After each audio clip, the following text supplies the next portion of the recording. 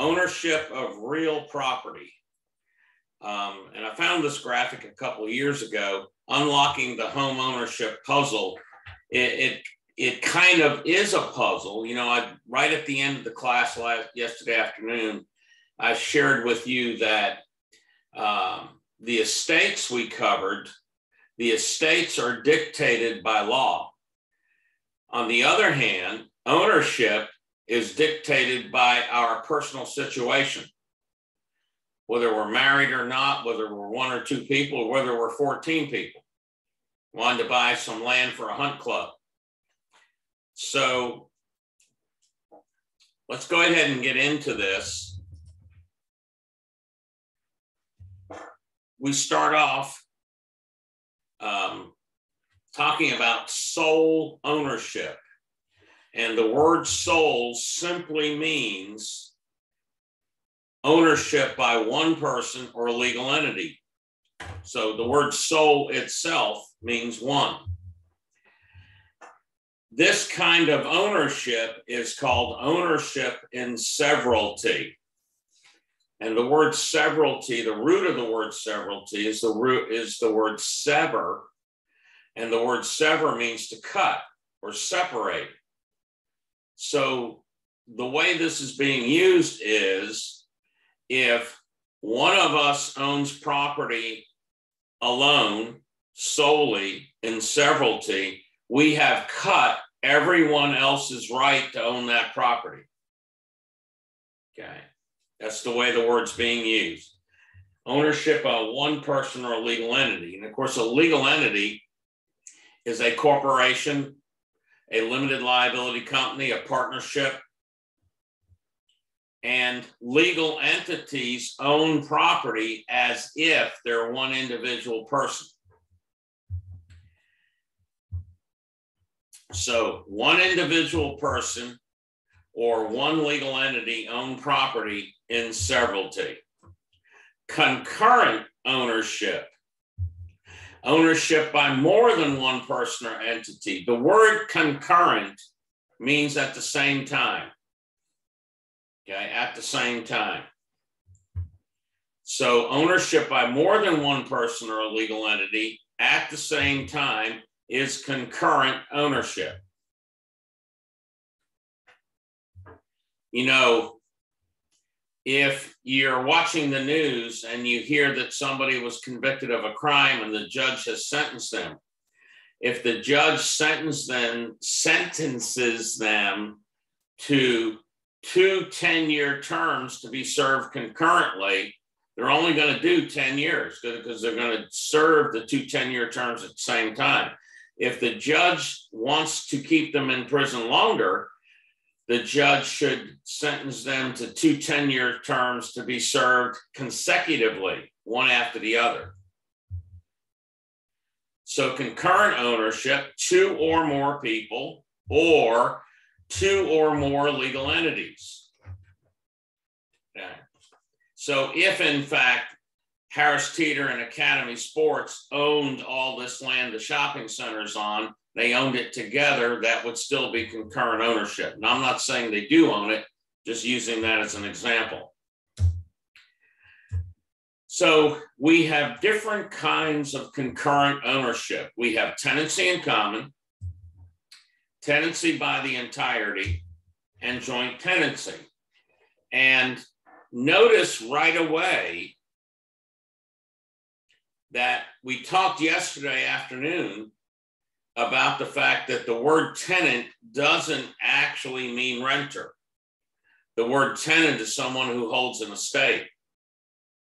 And evidence of that is, here we are talking about 3 different kinds of tenancy, and we're talking about ownership.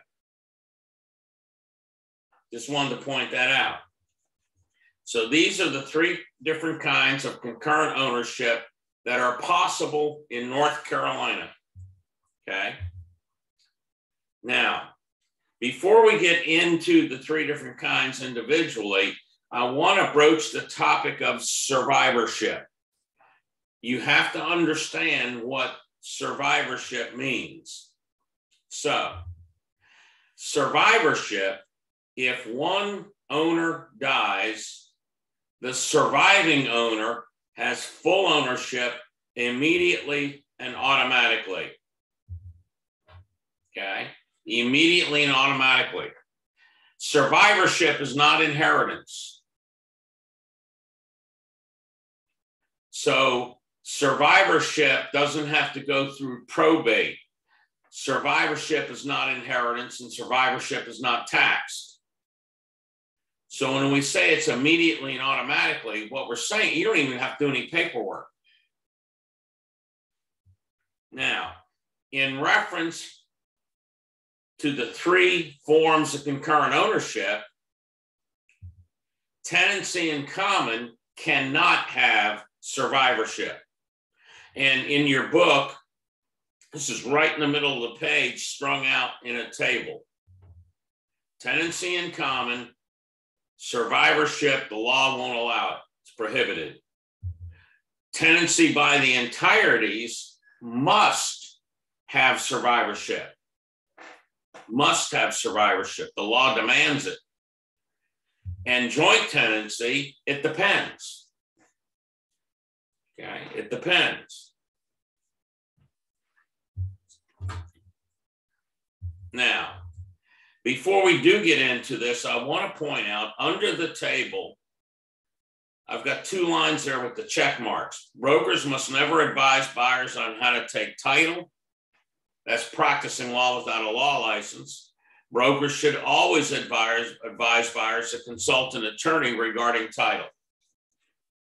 Now, that's a fact, and you need to know that.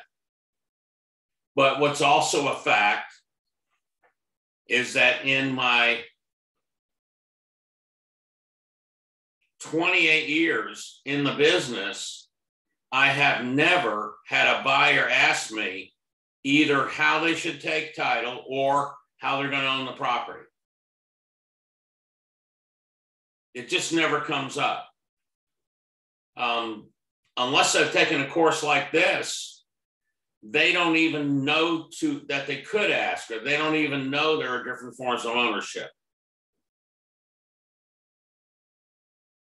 I'm convinced more than 90% of the people, other than they know they own a property, and if they're married, they probably think they own the property together.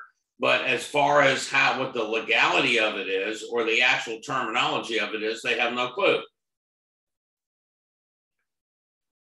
And that's okay for the average person, but that's not okay for the real estate professional. So we're going to start with tenancy in common. 2 or more people buying property who are not married, okay, who are not married will own property as tenants in common. This will happen automatically. They don't have to ask for it. The attorney's not going to ask them if this is the way they want to own it, because this is how North Carolina law works. 2 or more people, 14 people buying, acreage for a hunt club, they be tenants in common. There can never be survivorship. The law will not allow it. The ownership interest does not have to be equal. It usually is. Okay, it usually is, but it doesn't have to be. It's referred to as a fractional undivided ownership of real property. Fractional in parts, undivided is treated as one. So how in the world does that work? It's in parts, but it's treated as one. So let me explain. Let's just say 2 people buy 100 acres of land together, and they're going to be tenants in common. One of them has an 80% ownership interest, and the other has a 20% ownership interest. So the first thing I'm going to tell you is what it doesn't mean. It doesn't mean one owns 80 acres and the other one owns 20 acres. They both own the whole 100 acres. That's why it's undivided. The fractional part of it is when they purchased it, one of them paid 80% of the purchase price and one paid 20%. While they hold the property, one of them pays 80% of the expenses, the other one pays 20%. Property taxes, insurance, utilities if there are any. It means when they sell it, one will get 80% of the sale price and one will get 20%, but they both own the whole 100 acres. How they actually use it's between them. Fractional undivided ownership. Each owner may force a partition. Okay. Each owner may force a partition. So I'm going to quickly explain, or try to do it quickly, what a partition is, but understand you're not going to be asked about what it is. You just need to know in tenancy in common, each owner can force a partition. So another way of saying each owner can force a partition would be an owner can't be held hostage in the ownership. If they want to get out, they can get out. So here's an example. Okay, we've got these two people. One has 80% ownership, one has 20%, and they could be 50-50. They could be equal, doesn't matter. But the guy with the 20% wants to get out of the ownership. So the logical thing to do would be to call his partner, his fellow owner, and say, hey, I'm tired of this. I want to take my toys and go home. Buy me out. Why don't you just buy my 20% and I'm out of here? But the owner doesn't want to do that, the other owner, because he likes him paying 20% of the expenses. So he says, no, I'm not going to buy you out. Sell it to somebody else. Well, what do you think the odds are of selling somebody at 20% interest in something? Pretty low. He tries it, doesn't work. He can go to court and ask the court to force a partition. If the land can be divided, that's one alternative. So one of them gets 80 acres, the other one gets 20 acres, or if they're 50-50, they split it in half. And the court partitions the land, and then the one owner can sell his 50 acres or whatever it is. But if that can't be done, what if there's a house on this land? You can't cut a house in half. Then the court could actually force the sale of the whole property and divvy up the proceeds according to the ownership interest. So that's what a partition is. Somebody wants out, they can get out, even if that means going to court. All you need to know is that any owner may force a partition. Each owner may sell or encumber their interest. Each owner can sell their interest to someone else, or each owner can borrow money against the property, but they can only borrow the money up to their ownership interest. To the guy that has the 20%, he can only borrow 20% of what the property's worth.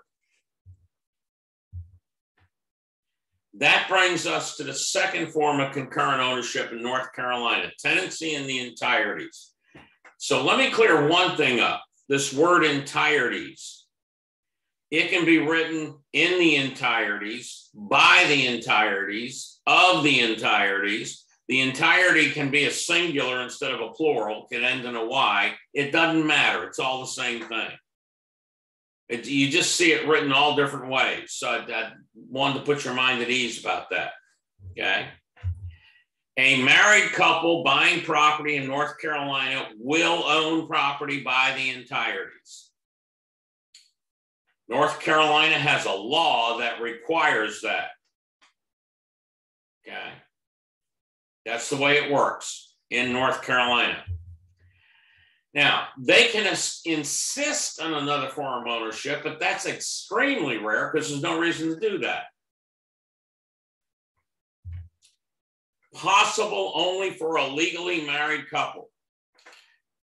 And the only reason I stress that is North Carolina does not recognize common law marriage.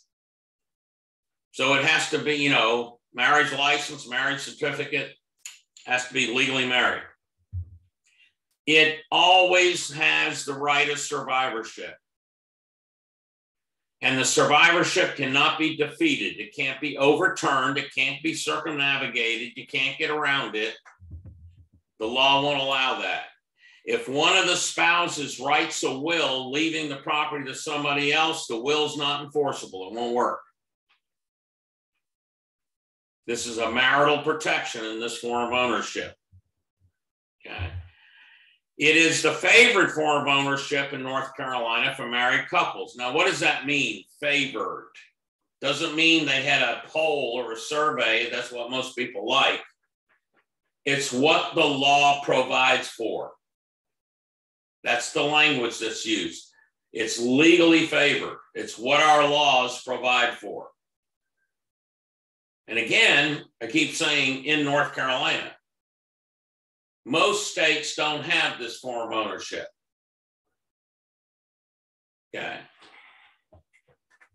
Survivorship is not inheritance. Doesn't go through probate. It's not taxed. You don't even have to do any paperwork. When one spouse dies, the surviving spouse immediately, automatically has full ownership rights in the property.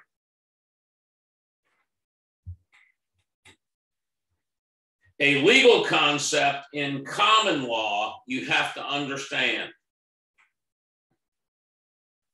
It only takes one person to buy a property, but it takes two people to sell property. So, the explanation. If an individual owns real property in severalty, remember that's sole ownership. If an individual owns real property in severalty and then gets married, or if one spouse buys property in severalty, just because somebody's married doesn't mean they can't buy property individually, they can. But either way, okay, so she owns a property in severalty and then gets married, or she is married and she buys a property in severalty, she's going to have to get the spouse's signature on the deed or she can't transfer a clear title.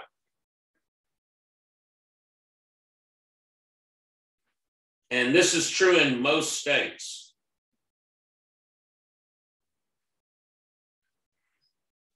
And of course, if you can't transfer a clear title, guess what? Nobody's going to buy the property. Questions on this?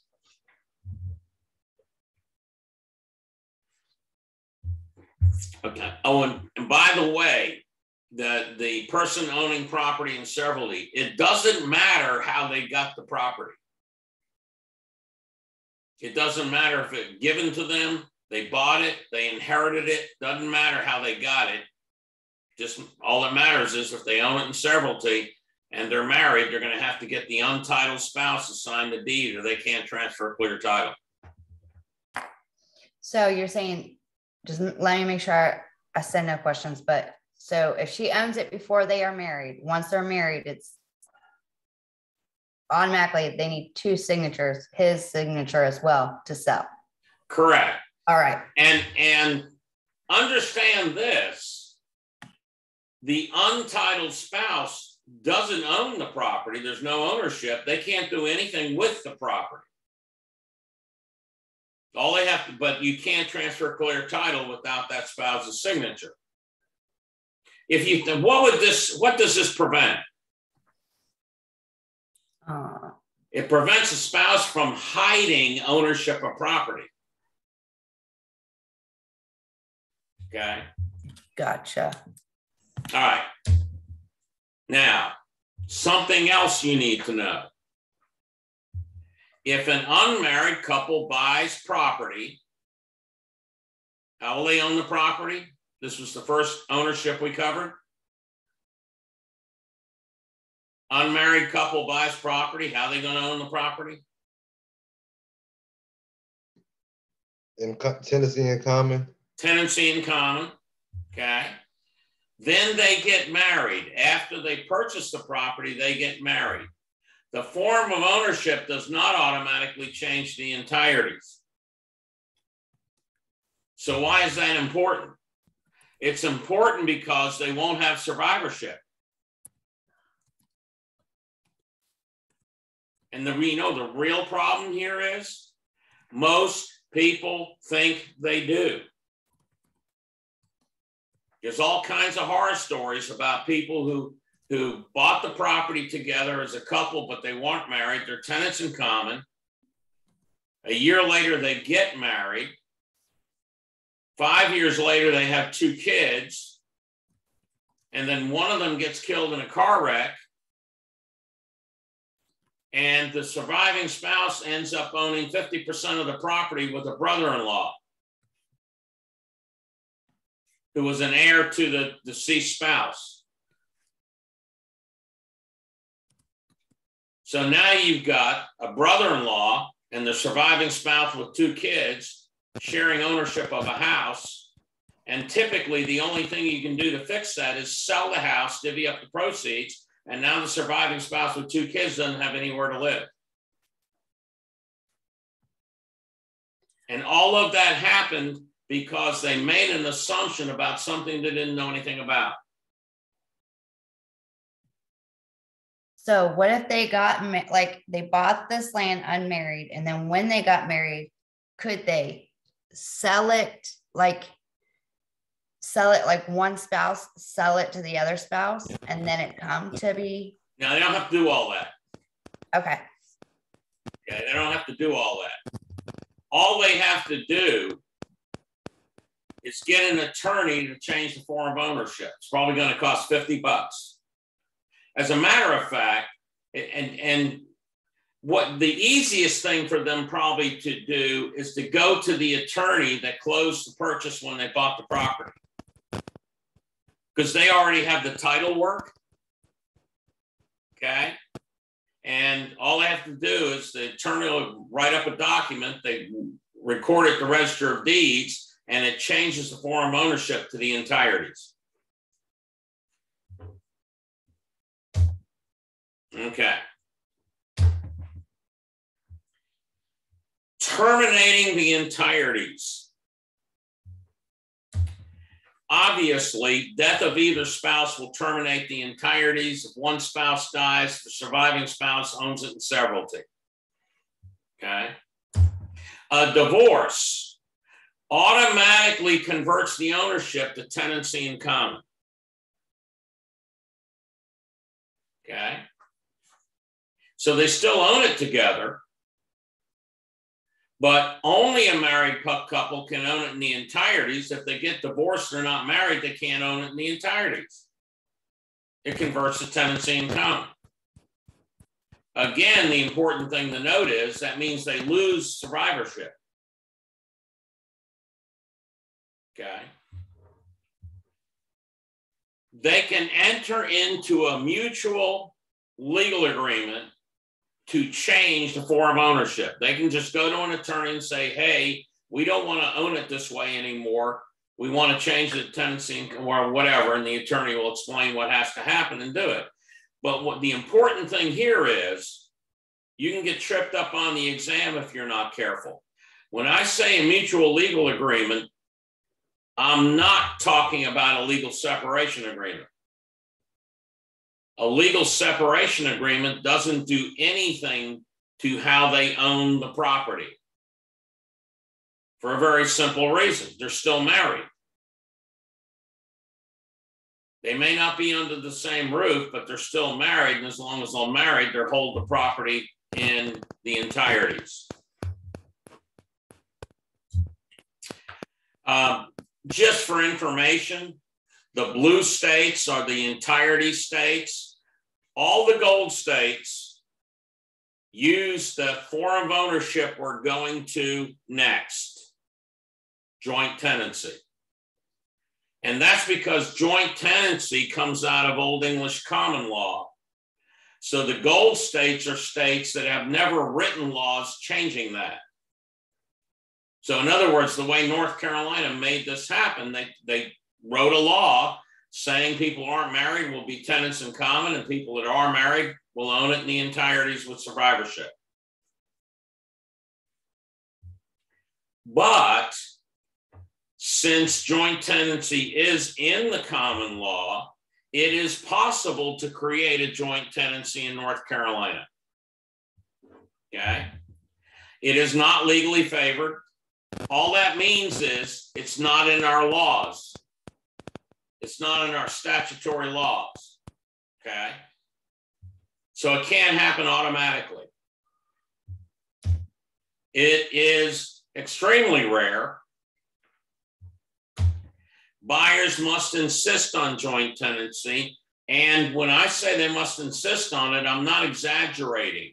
I actually had some people in Charlotte that I was working with who wanted joint tenancy, and they had trouble finding an attorney that would do it. It must be written with the right of survivorship to exist legally in North Carolina. Now, I want you to pay attention what's on the screen. Notice the words "with right of survivorship" are in quotes. It literally must have those words in the deed. It's not enough that it just says joint tenancy. So the entry on the deed must comply exactly with case law. Case law is law that comes about as a result of lawsuits. Okay, lawsuits. Joint tenancy in North Carolina, the ownership interest does not have to be equal. It does have to have what's called unity of time. We'll talk about that next. So unity of time. Let's say we have three people who are buying a piece of land, and they're going to buy and have equal shares. They're each going to own a third of the property. Okay. All joint tenants must purchase at the same time. So that literally means they need to have the closing on the same day. A, B, and C would have to sign all the documents at the same time, pay the money at the same time, in order for there to be joint tenancy. Owner B decides they're going to sell. Okay? They're going to sell their 1/3 ownership in this land to new owner I'm going to call X. X is coming into the ownership at a later date. So X lacks unity of time. So why does that matter? It matters because since X lacks unity of time, X can't be a joint tenant. That's a requirement. X can't be a joint tenant. X will be a tenant in common with A and C. So buyer X is a 1/3 undivided interest as a tenant in common with A and C. A and C are still joint tenants with the right of survivorship. A dies, C gets the property. C dies, A gets the property. X dies, his property goes to his heirs because X is not a joint tenant because he didn't have unity of time. So A and C continue to each own 1/3 undivided interest as joint tenants with survivorship. X owns his property as a tenant in common with them, no survivorship. So when X dies, if he dies, it goes to his heirs. Whoever he's got in his will or his family or whoever's going to get it. And that's because X lacks unity of time. Came into the ownership at a later date. Now, joint tenancy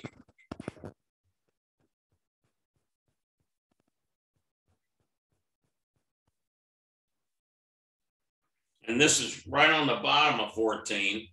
Joint tenancy has 4 unities: possession, interest, title, and time. We use the acronym PIT. Ownership shares must be equal, okay? Everywhere except in North Carolina. In North Carolina, joint tenancy is not even recognized unless written in the deed as joint tenancy with the right of survivorship. And the ownership interest can be unequal. I've actually had, this was quite a while ago, this is probably 16, 18 years ago. In the same year, I had 2 students in pre-license that when I taught this, the next week, they brought the deed into class and showed me their deed. And I said, is this what you're talking about? And their deed simply said joint tenancy. That's all it said. They will own it as joint tenants. And she said, are you telling me we don't have survivorship? I said, that's exactly what I'm telling you. She said, what should I do about it? I said, you take it to the attorney that wrote the deed, the one that closed the transaction, and you tell them to fix it and tell them not to charge it because they screwed up. And I said, you know, you can have it change. If you're married, you can have it change the entireties if you want, or you can leave a joint tenancy, but have them put the survivorship in there, either way. And then when the attorney fixed it, the attorney would have to record the document that made it right. So this is literal. This has to happen. And it's because joint tenancy isn't legally favored. You normally do it that way.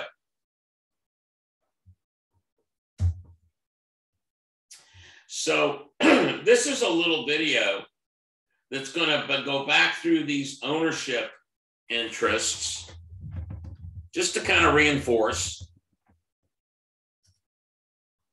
Forms of ownership, tenancies in real estate. Tenancy and severalty is absolute and sole ownership of property by an individual or legal entity such as a corporation without co-tenants, joint tenants, or partners.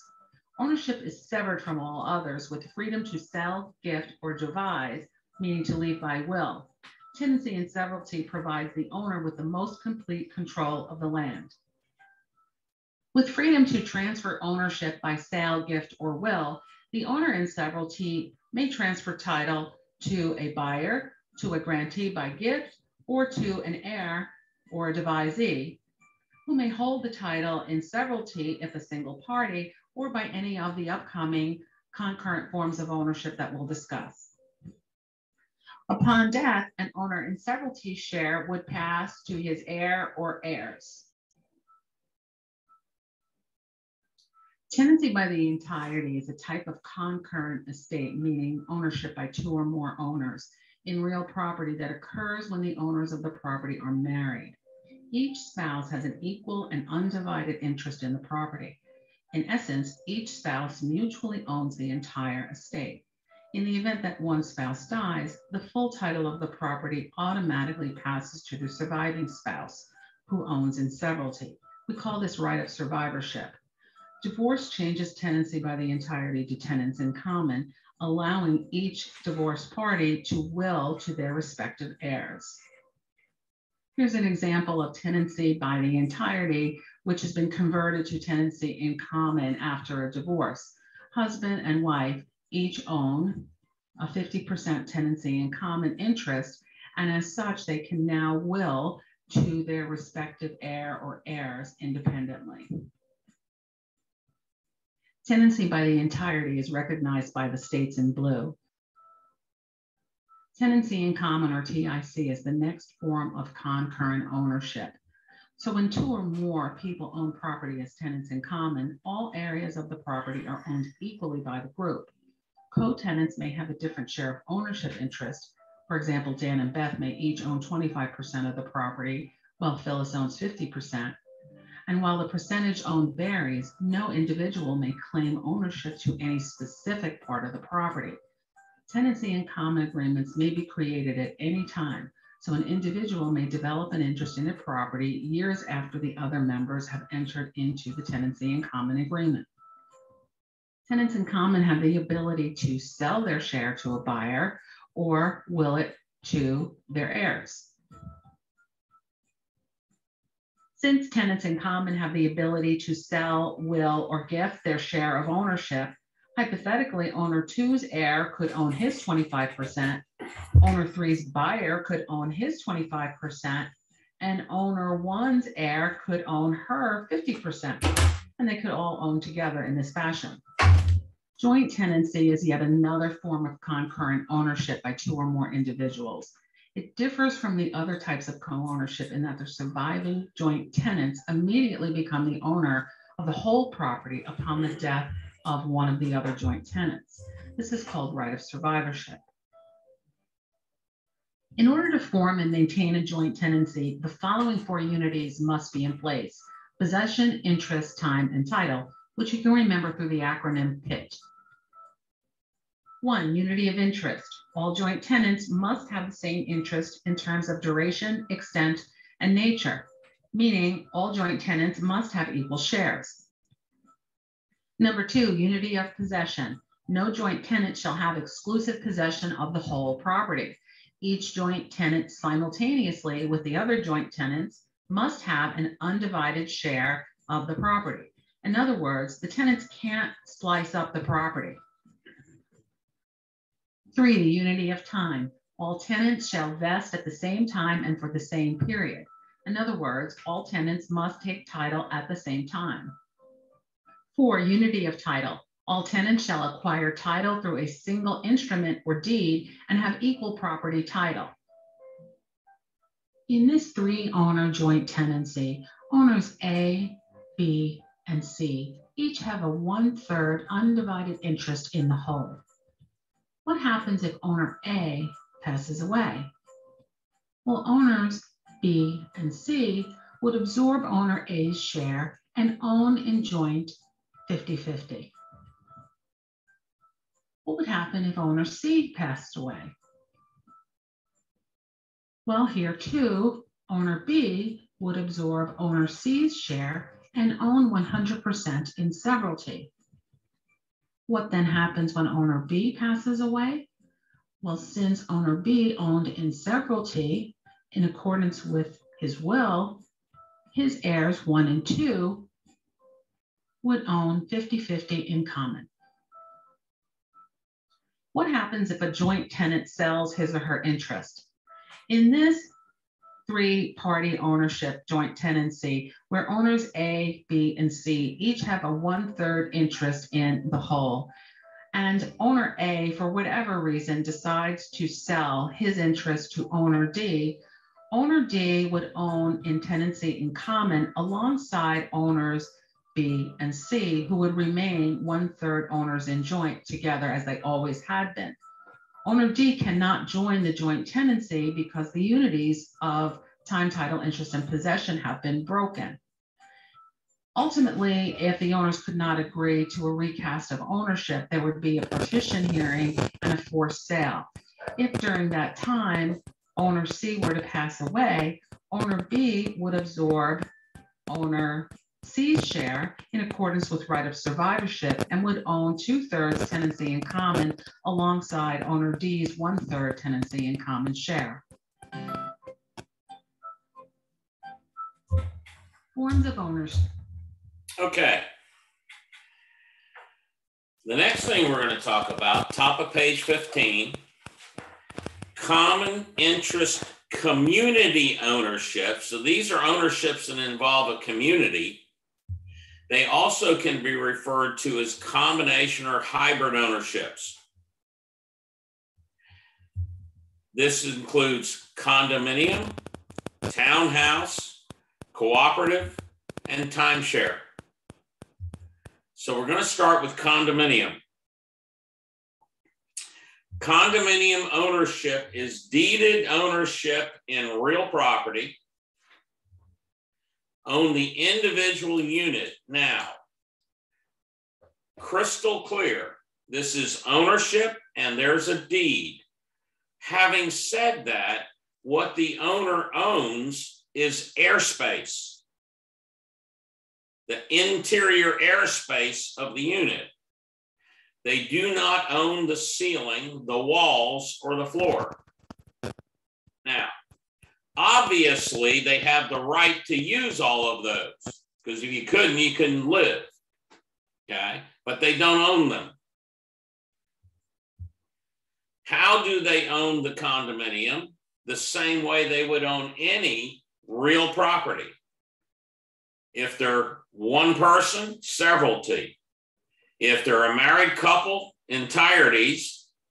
If there are two or more people not married, they'll own it as tenants in common. And in addition to that, so this is where the combination or hybrid ownership comes in. In addition to the ownership of the individual unit, they also own all the common areas as tenants in common through the Unit Owners Association. The Unit Owners Association maintains the common areas and the outside of buildings, and to support that financially, they collect dues. Now, it's really important when you're studying this to know the difference or know how condominium owners own the common areas.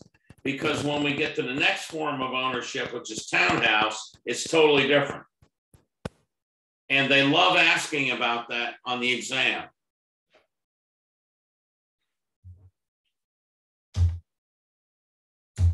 So common elements, those elements, all owners have a right to use up. Stairways, hallways, elevators, parking lots, pools, tennis courts, the clubhouse, whatever's there. Some condominium projects have limited common elements, and this has become more common as time has gone by. Any common element reserved for the use of one or more units to the exclusion of other units. Garages, storage units, boat slips. Now, why do some owners have the right to use these limited common elements and other owners don't?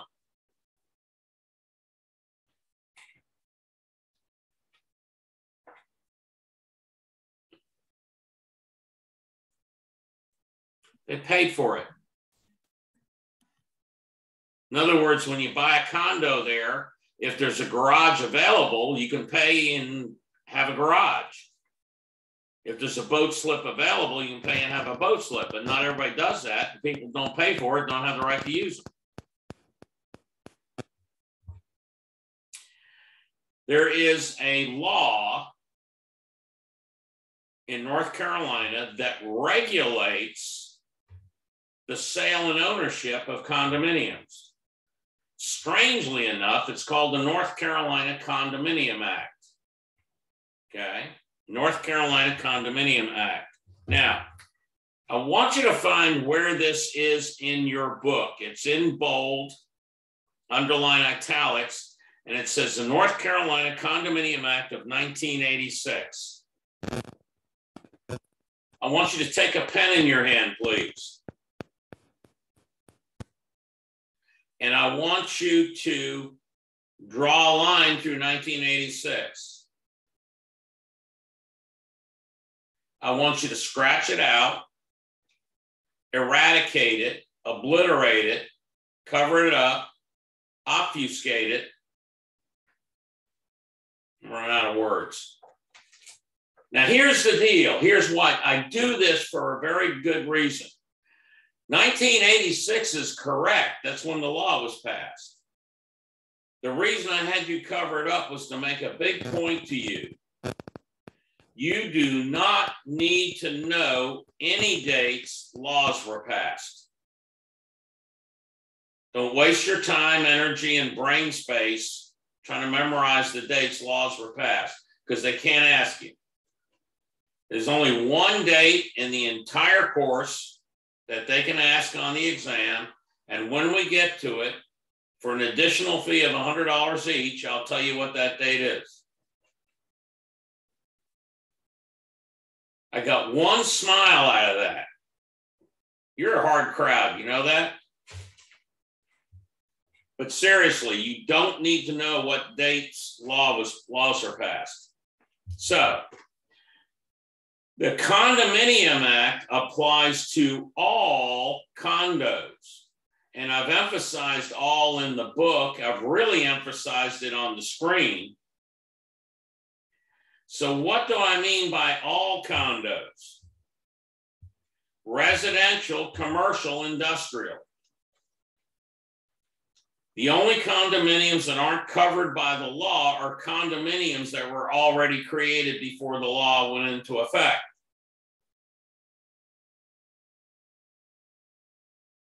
But don't fall into the trap of the Condominium Act being for residential condos only, because if they ask you about it, a lot of times that's a multiple choice answer. It's residential only. That's not true at all. And if you weren't aware there were commercial and industrial condominiums, there are. Industrial condominiums are much more rare, but they're out there. Commercial condominiums, on the other hand, are common. I've seen signs advertising them, especially in Greenville, Wilmington, Charlotte, Raleigh. What kind of use do you think a commercial condominium would probably be for? What kind of people would want to buy a condominium to use in a business? Like influencer, like someone that wants to work at home or have a small business in their house? No, because you can do that in a residential condo. Office. That was my next guess. Doctors, lawyers, architects. Oh, wait a minute, real estate brokers. The point is, they don't want to lease office space. They want to own it so they can get the tax benefits of ownership and the appreciation in value if they sell it. You know, when you rent something, the only thing you get from renting is paper. They're called receipts. You rent a house for 10 years. At the end of the 10 years, the only thing you have is a bunch of receipts. The owners benefited from the tax breaks, and the owners benefited from appreciation of value. Okay. So the Condominium Act applies to all condos as long as the condo was created after the law was passed, residential, commercial, industrial. And then again, you do not need to know, study, memorize the dates that laws were passed. Under the North Carolina Condominium Act, the consumer protection part of it, the developer must, 1, record a declaration. And a declaration is an extensive document with all the details of the condominiums. 40, 50, 60 pages sometimes. Has to be recorded. They have to record a plat. Now, plat is a name for a map, okay? But it's not a tax map. Tax maps have no legal bearing whatsoever. Tax maps aren't even to scale. They only serve the tax office. So the plat is a 2-scale drawing of the entire complex, including all the amenities. And both of those get recorded at the Register of Deeds. The third thing is the developer must prepare the bylaws for the Unit Owners Association. They need to get the Owners Association set up.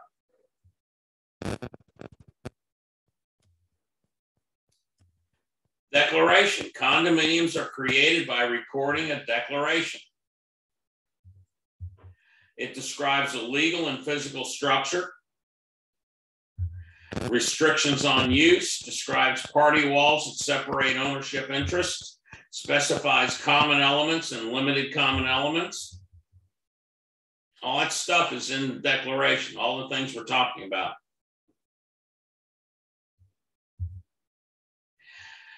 The North Carolina Condominium Act requires on new condominiums, meaning new construction, ever been lived in, 3 things. First thing is, buyers must be given a public offering statement prior to signing a contract, before signing a contract. Second thing is, they get a 7-day right to cancel the contract, and the legal expression for that is 7-day right of rescission. The word rescind means cancel. So they get a 7-day right of rescission. And the third thing is, the developer must hold any deposit for the 7-day period. On the screen, I've got EMD, earnest money deposit, but it's any deposit. In other words, the developer has to hold the deposit, so if the buyer invokes the right of rescission, they've got the money to get back to them. There's no excuse for not giving them their money back. They can't hold it in a bank earning interest somewhere for 90 days before they give it back to them, because it can't go to the bank. Now, if the condo is a resale or pre-owned condo,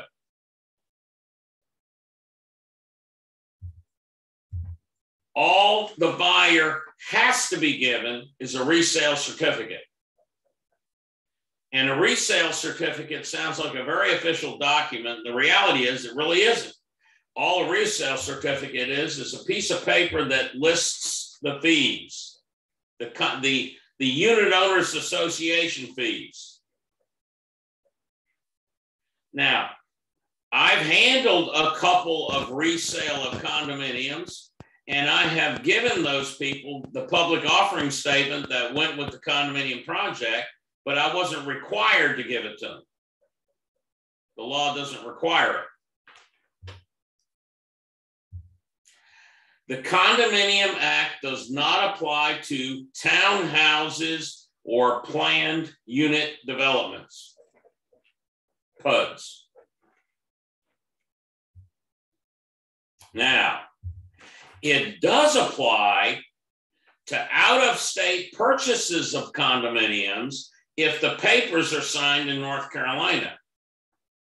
So if you buy a new condominium in Virginia Beach, Myrtle Beach, Vail, Colorado, but you've signed the documents here in North Carolina, you get the full protection of the Condominium Act, including the requirement for the public offering statement, the 7-day right of rescission, and so on.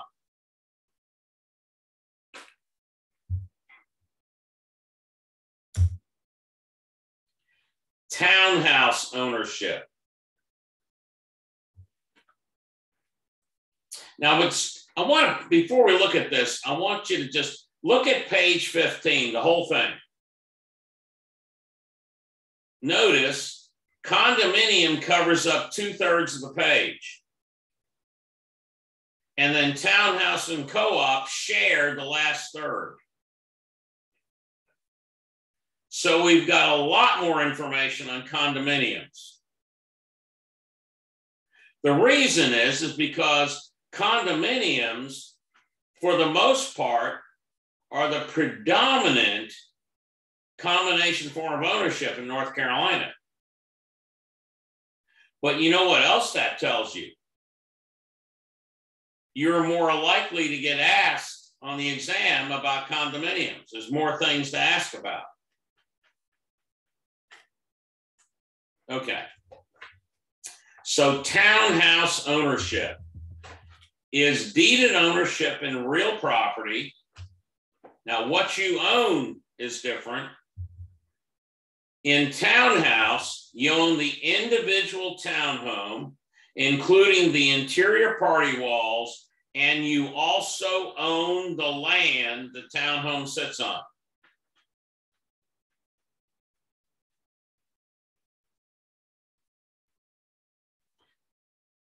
The easiest way to understand a townhouse or townhome, it is a single family home that's attached to another single family home.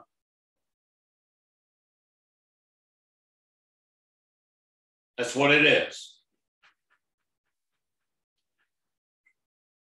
Condominiums, there's no ownership of land, which means they can be stacked, and they frequently are. They look just like apartments.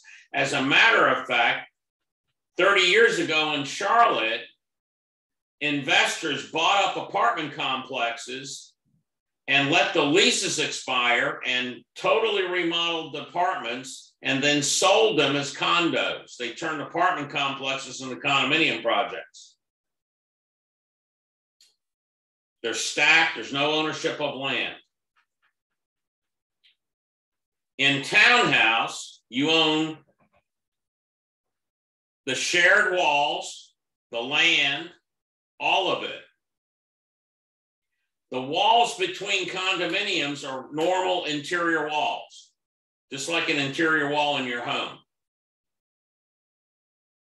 It's just got, all there is a 4-inch stud as far as depth. They insulate them to keep the noise down.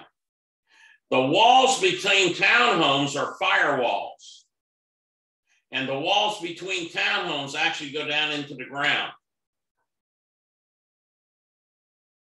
It's not just an interior wall. Very different construction. Again, you would own it the way you own any real property. If you're just one person, you own it in severalty. If you're married, you own it in the entireties. If you're 2 or more people not married, you'll own it as tenants in common. Now, the difference in the common areas is in townhouse, the HOA owns the common areas. In condo, all the owners own the common areas as tenants in common. In townhouse, the owners don't own the common areas at all. The homeowners association owns the common areas and maintains them. And of course, to support that financially, they also collect dues.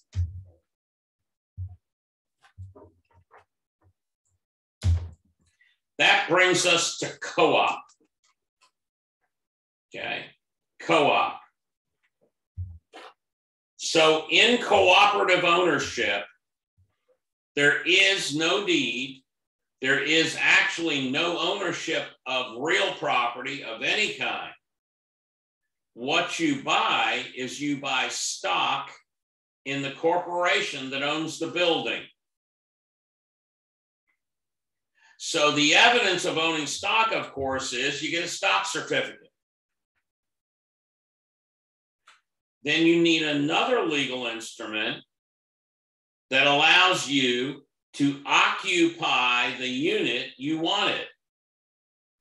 And where the areas where they do these, they don't call them units, they call them apartments. So what you need is you need a proprietary lease to occupy the apartment you want.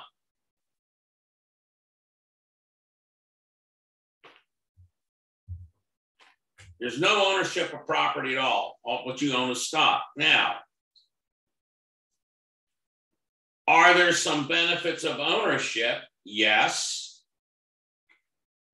Okay. If you finance the purchase, you can deduct the interest on your taxes. You get the same tax breaks.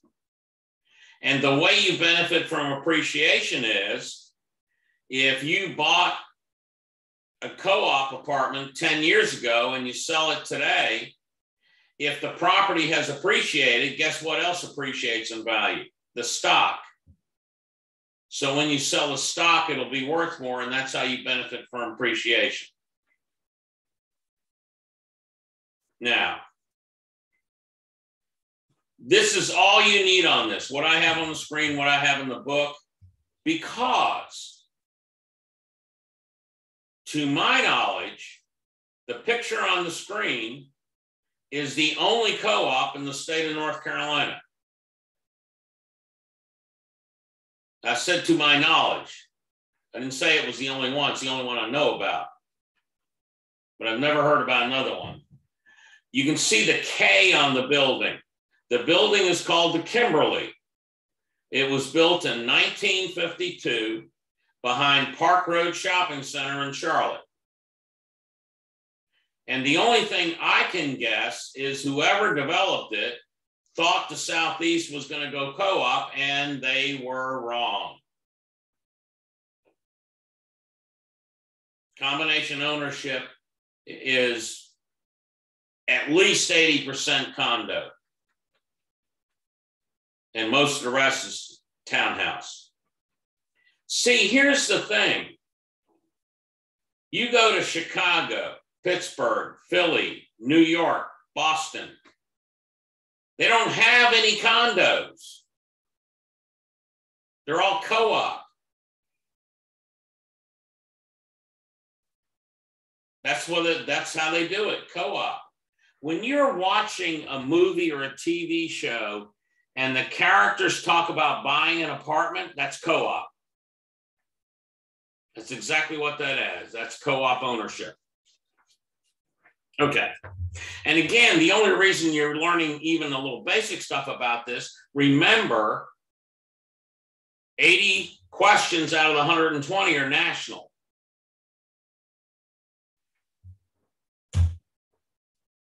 Timeshare ownership, okay?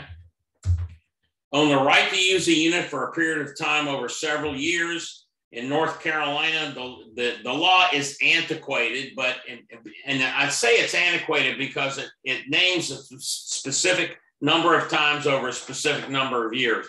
And timeshares haven't been sold that way in at least 15 or 20 years. But the law still says that. Now, that's all you're getting on timeshare right now, because we cover this when we get the license law in the last section of the course, because that's where the Timeshare Act, the law that governs timeshare, is. A planned unit development. Method of development, not ownership. Flexible zoning with mixed use. Single family, multifamily, commercial, office, recreational. Planned unit development is a lifestyle. Okay. HOA usually owns the common areas. So that's a drawing of a planned unit development. The concept of it is when you leave work at the end of the day and you drive home, you don't have to get back in your car. They've got a boutique grocery store there, drugstore, a few restaurants. They have recreational areas. That's the concept. You don't even have to get back in your car. In Raleigh and Charlotte, they sold some of these, and they sold like crazy. And actually, the couple I was familiar with in Charlotte were laid out better than the one I have on the screen. I just can't find a picture of it. They were a big circle. So the homes were on the perimeter of the circle. Single family, multifamily, around the whole circle. And then the streets going in were like spokes of a wheel. Inside that were the recreational areas. And inside that was the commercial. So from any home in the PUD, the farthest you had to walk to get to something was a quarter mile. So basically, you didn't even have to get back in your car. That was the concept. There's another one. And if you look at the legend down in the right corner, so they've got hotel, multifamily, mixed use, condos and retail, medical office, retail grocery, and then residential, 2 different densities of residential.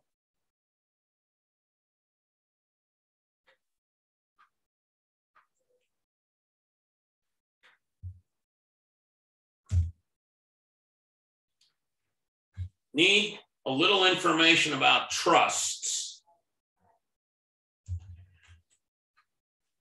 It's a fiduciary arrangement to hold property. What that means is people own real property and they give the ownership of the property to a trust. They create a trust. Okay. So the people no longer actually own the property, the trust owns the property. And people do this for various reasons, but probably the biggest reason is for tax benefits. So a third-party trustee holds the assets on behalf of the beneficiary. The beneficiary is the owner. Trust agreement sets the parameters of the trustee's authority. Trust agreement tells the trustee this is what you can do and what you can't do. It may allow assets to pass outside of probate. So it wouldn't be inheritance, it's not taxed. Types of trust holding real estate. Living trust created during the trustor's lifetime. Testamentary trust created by the property owner's will. So somebody owns real property, they have an attorney write a will for them, and instead of giving the property to their kids, they have the property go into a trust and their kids can use the property. Land trust, real estate is the only asset. Real estate investment trust it's like a mutual fund in real estate. Mutual fund, you invest in the mutual fund and the owners of the fund buy the different stocks. Here you're investing in the real estate investment trust and the trustee of the trust buys different pieces of real property. Brokers should deal with the trustee regarding disposition of real estate.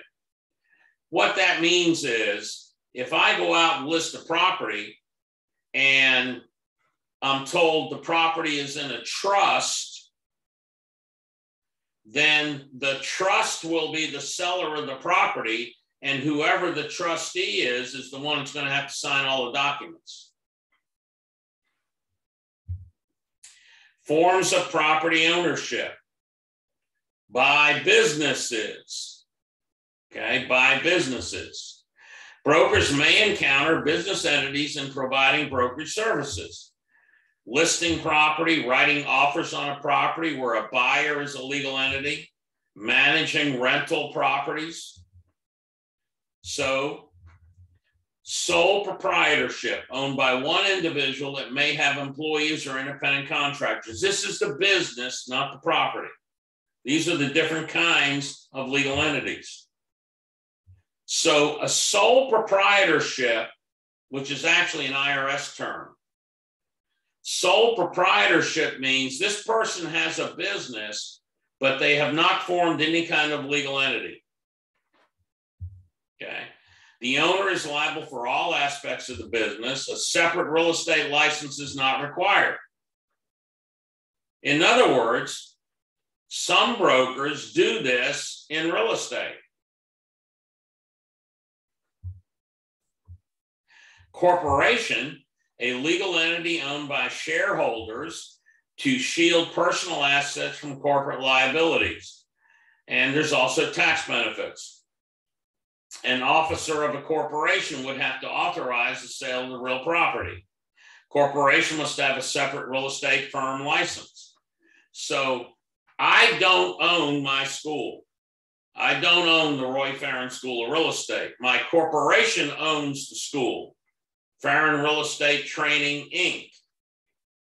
So on the wall behind me, the two inner licenses with the blue seals, those are broker's licenses. One's mine, one's Annie's. The one with the green seal, trying to aim at it backwards. The one with the green seal is my firm license. That's the license for my corporation, Farron Real Estate Training, Inc. And the one on the other end with the black license is the actual school license. A limited liability company, almost universally referred to simply as an LLC. a pass-through entity that avoids double taxation while limiting liability like a corporation to shield personal assets from LLC liabilities. Owners are called managers or members. So the owner in a corporation is called an officer. Owners in LLCs are called managers or members. Only a manager can bind the LLC to contracts. So again, if an LLC owns property and is going to sell it, the name of the LLC will be the seller and a manager has to sign. Partnership, an arrangement by two or more parties to manage and operate a business. General partners share equally in the profits and liability. Limited partners are limited by their investment. Income goes to the partner's personal tax return, avoiding double taxation. A partnership must have a separate real estate firm license. So any legal entity has to have its own real estate license to practice real estate as a legal entity. And it's interesting the way you get certain kinds of legal entities in certain industries. Almost every real estate firm and builder I'm aware of is an LLC. Doctors, attorneys, almost always are partnerships. Now, I don't know what that, I'm just saying it's interesting the way that falls out like that. Okay.